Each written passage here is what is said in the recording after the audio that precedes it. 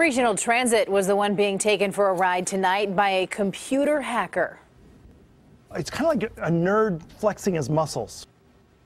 That hacker forced RT to halt its operating systems that take credit card payments and assign buses and trains to their routes. New tonight, CBS 13's Steve Large is live in downtown Sacramento with who this hacker could be. Steve?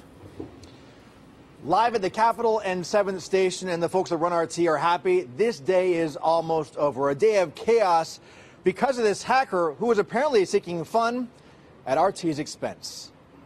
Next stop, a Homeland Security investigation.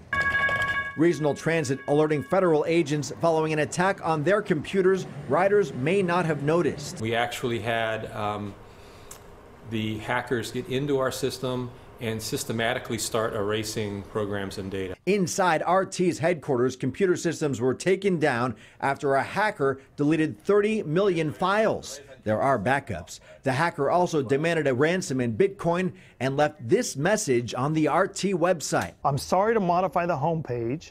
I'm good hacker. I just want to help you fix these vulnerability. Ryan Eldridge is the founder of a company called Nerds on Call. I would say they're probably young because they just want to show off. Eldridge says the hacker will likely find an online forum to take credit for the hack and that they may not be local. The person who hacked it may have simply had an exploit that he was running in the background on his machine and then got a hit. Hey, RT is available to be hacked. A hacker's havoc on this Sacramento transit system that sends 100 trains and 200 buses into daily service. RT says they managed through the trouble without a significant slowdown for their riders. And back here live at the Capitol and 7th Station, RT saying tonight this is the first time that they've been the target of a cyber attack. They also say that no employee or passenger identities were stolen. Glad it wasn't worse. Steve Large in downtown Sacramento. Thanks, Steve. New tonight.